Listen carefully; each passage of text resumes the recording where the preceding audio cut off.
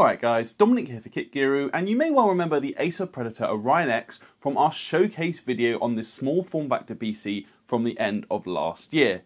That system, however, we were sent was an early prototype with RTX 4090 graphics, so it wasn't actually representative of the model you can go out and buy here in the UK from Currys. Today, however, we have got our hands on a final retail model, so this is exactly the same spec as if you went out and bought one today. That means it's got an i9-3900KS, RTX 4080, 32 gigs of DDR5 memory, as well as two 1TB SSDs for £3,299. Today, let's find out if this machine is worth buying.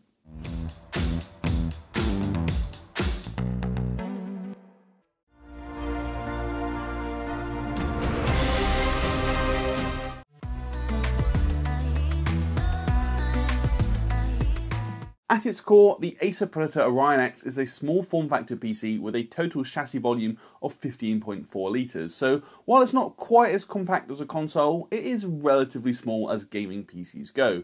It's using a custom-made dual chamber case that you can access by lifting the levers on the front panel, and then both side panels will pop out and can be lifted away. The right-hand side, which is known as Zone 1, is home to the motherboard, CPU, memory, storage and power supply, while a PCIe riser cable is used to connect to the graphics cards on the other side of the case in Zone 2. There is also some labelling for Zone 3, but this only gives you access to the top panel and the all-in-one liquid cooler screw, so it's not really that useful. Starting in Zone 1 then, Acer has fitted a Z790 ITX motherboard, but that's really all the detail they're giving us from the spec sheet. It does appear to be a custom job designed for the Orion X, and it has its own custom Acer BIOS, but who the actual manufacturer is, I'm not sure, and it certainly looks pretty basic on first impressions.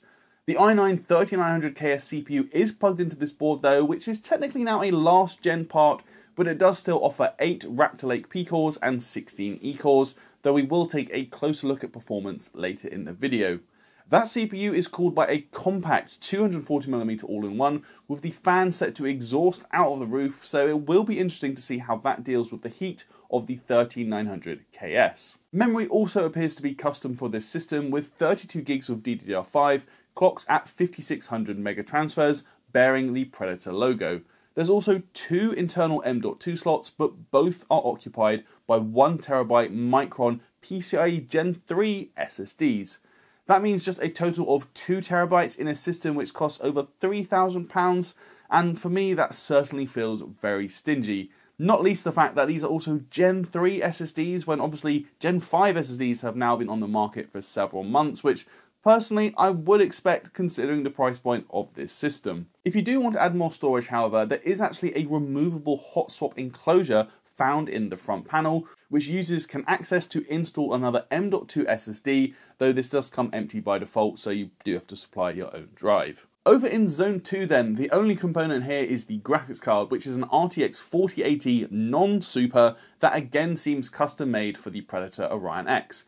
It's a triple fan and triple slot air-cooled card, though it does run at a stock speed of 2505 MHz, so it hasn't been factory overclocked. That's all powered by the compact 850W PSU, and again we have no details on it other than the fact it's an 80 plus gold SFX unit, though that should be fine for this spec. Overall port selection as well, it does have to be said, is on the basic side.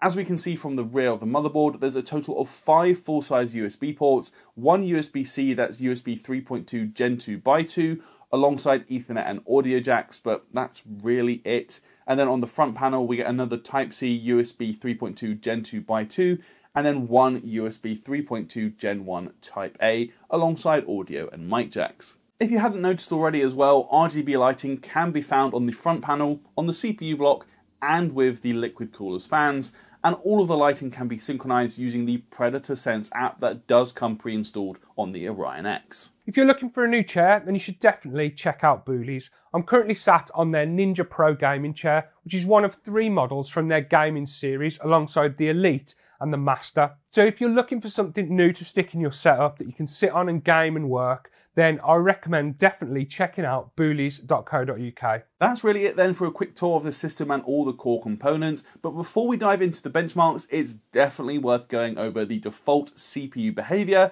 as this is pretty interesting. So the first thing you need to know is there are a few different profiles to choose from within the Predator Sense software, but the balanced profile is the default out-of-the-box mode. Interestingly, this has a PL2 of 253 watts, but a PL1 of just 150 watts. So while the CPU does boost to about 5 GHz on the P cores initially in Cinebench R23, and you can see package power at around 250 watts, after just a minute, the power draw drops to 150 watts, resulting in the P cores clocking at just 4.2 to 4.3 GHz. Now, I also tried the turbo profile, but it turns out the PL1 and PL2 values are exactly the same, though this mode did run most of the Cinebench 30-minute run at between 4.3 and 4.4 GHz, so we're talking maybe an extra 100 or 200 MHz faster than the balanced mode, but really nothing significant. Neither mode affects GPU power, however, with the RTX 4080 running comfortably at around 2745 MHz, and power was rated at over 300 watts. For reference then, a completely stock i9-3900KS in the KitGuru GPU test rig runs at 5.6 GHz on the P cores initially, only settling down to 5.4 GHz or so due to thermal constraints. So the CPU in the Orion X is leaving at least 1 GHz clock speed on the table due to its 150 watt PL1 compared to a completely stock unlocked 3900KS. At this point, I had to take a look in the BIOS to see if it was possible to override this restrictive 150 watt PL1, and I found that there were barely any actual CPU settings that can be adjusted. You just get the choice of the same 4 modes that are available within the Predator Sense software. I did, however, also discover that with default settings applied, XMP is not enabled for the Orion X. That 5600 megatransfers CL46 memory that is found by default is actually a 6000 megatransfers CL44 kit, and while that's not a massive difference, it seems absolutely bonkers to me to be leaving this performance on the table just due to XMP not being enabled by default. For all of the testing you're about to see then, I did this with everything at its default out-of-the-box settings, so that means XMP off using the balanced profile. After all, I figure if you're buying a pre-built PC, the chance of you actually diving into the BIOS and enabling different settings is probably pretty low, so this is representative of what you get with no changes made to the system. I'm also using the KitGuru GPU test rig as our main point of comparison, given it also packs the i9-3900KS, but in an unrestricted ATX form factor, so we can clearly see the difference between the Orion X and a system without those restrictive power limits. For good measure as well, I'm also including the Corsair One i500 mini PC that I reviewed very recently, which has a 4900K and RTX 4090. Diving into our benchmarks then, starting with Cinebench Multicore, here we can see a sizable performance loss for the Orion X when compared to our own GPU test rig, which is running with the same CPU. The Orion X actually scores about 23% lower due to its clock speed deficit as a result of the power limit. Now, that restrictive power limit isn't such a problem for the single core test, where we see just a 2% difference between the KitGuru test rig and the Orion X. Blender, however, is another all-core workload, and here we can see a huge performance gain for our KitGuru test rig, considering both systems are using the same CPU. We can actually see a 25% reduction in performance on the Orion X compared to our own system. Even the Corsair One manages a good chunk of extra performance with its 200 watt PL1 for the 4900K. There's not as much difference on show in PC Mark X as the results are much closer overall, but across all 4 metrics that this benchmark shows us, the Orion X does come in slower. Memory bandwidth also shows the Orion X to be quite lackluster, hitting around 75,000 megabytes per second read and 70,000 megabytes per second write. I also reran this test with XMP enabled, and the speeds increased to about 82,000 megabytes per second and 76,000 megabytes per second respectively, so that's about an extra 9% memory bandwidth that has been left on the table due to XMP being turned off by default. There is some good news, however, and that is that the GPU performs very similarly to the RTX 4080 Founders Edition that I installed in the KitGuru test rig, both delivering around 28,000 points in 3D Mark Time Spy. Finally though, we come to SSD speeds, and these are somewhat disappointing considering the price of the machine. As we mentioned, Acer is using a pair of Micron PCIe Gen 3 SSDs, and as such we don't see speeds exceeding 3600 megabytes per second. Yeah, it will be fine for gaming, but when Gen 5 SSDs are readily available, it definitely feels like a backward step. Moving on to our game benchmarks though, here we're going to test 7 different titles using 1440p and 4K resolutions, and all games were benchmarked using the highest in-game quality presets, but with no ray tracing and no DLSS or FSR. As you can see from the benchmarks on screen now then, the Orion X is much more competitive with our own test system when it comes to gaming, as the restrictive PL1 limit is not really a factor here. There are a couple of occasions where we see a small difference between the two machines, but nothing more than a handful of frames, so you'd be hard pressed to notice in the real world.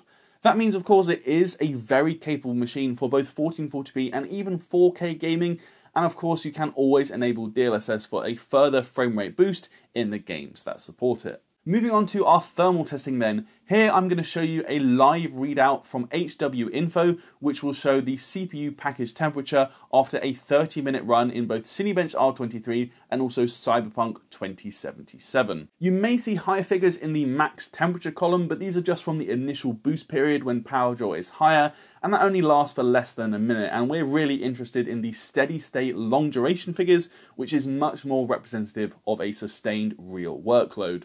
As we can see then, the 3900KS actually ends up running very cool by its standards, all down to the 150 watt power limit. In Cinebench for instance, it was barely over 60 degrees, and then if we switch to a gaming workload, we weren't seeing higher than 80 degrees in Cyberpunk 2077. For me, there is definitely a lot more thermal headroom to push the power draw higher and thus increase clock speeds, though we do suspect the basic motherboard VRMs are the reason behind the 150 watt PL1 rather than raw CPU thermals. GPU thermals are also nothing to worry about, as the triple fan unit delivered solid results in our Cyberpunk 2077 stress test.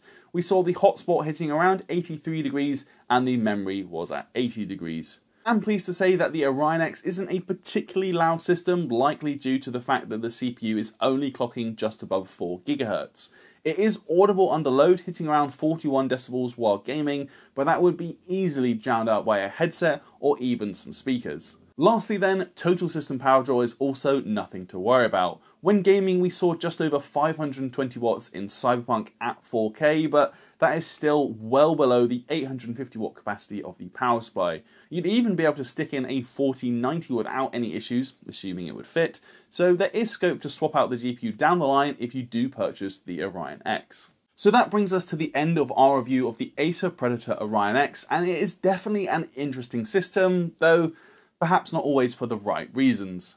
Starting with the positive points though, it is very capable of gaming either at 1440p or 4K thanks to its i9 and RTX 4080, which do combine to provide more than adequate frame rates. Some may also appreciate the kind of spaceship-inspired aesthetic of the case itself, though that won't be for everyone, and it is relatively compact as gaming PCs go, with a total volume of 15.4 litres, though again there are smaller chassis on the market. As you will have picked up on throughout the video however, there are just a few too many strange choices and quirks for me to fully recommend the Orion X. The biggest of these is undoubtedly the choice of CPU, as I really don't think going for the i9 3900KS was the right CPU for this system. Not only is it now technically a last gen part, but it is notoriously hot and power hungry, so limiting it with the 150 watt PL1 just feels like a huge waste. After all, why opt for such a high power chip only to throttle it later? To my mind, the Ryzen 7 7800X 3D would have made a lot more sense considering it's just as fast, if not faster for gaming, but its TDP comes in at just 120 watts, so it could run full pelt in this system without any compromises. There's also the fact that you only get 2 TB of storage, which at this price point to me feels very stingy, let alone the fact that they're PCIe Gen 3 drives, not even Gen 4 or Gen 5, which I really would expect at this price point. Even more bewildering though is the fact that XMP is not enabled by default, so performance is being left on the table for basically no reason that I can see. Overall then, I just can't help shake the feeling that I really don't understand the Orion X's USP. It's a decent enough system if you're only going to play games, but you can get smaller enthusiast ITX chassis, and it does have plenty of things I would change about it. Those issues as well only get amplified by the price, as this system actually retails for £3,299 here in the UK, which is actually reduced from £3,799, which was the price for several months. Using PC Pot Picker, I actually spec'd out a system as similar as possible, and that came to a cost of under £2,500. Of course, I do understand that any pre-built system is going to have some sort of price premium, but Acer is effectively charging £700 more than the street pricing for a similar spec, which, considering the system's flaws, is just way too steep. Overall then, I think the Orion X, does have some potential. It would really need a considerable price cut to be even worth considering, but right now there's just too many compromises, too many strange decisions for me to be able to fully recommend this system. That is going to do it for this video, guys, so if you liked it, please do toss me a thumbs up, and as always, let me know your thoughts down in the comments below. Please do subscribe if you haven't already, and be sure to ding that notification bell so you don't miss when we upload a new video. And if you want to carry on the conversation, you can find an invite link to our Discord server in the description.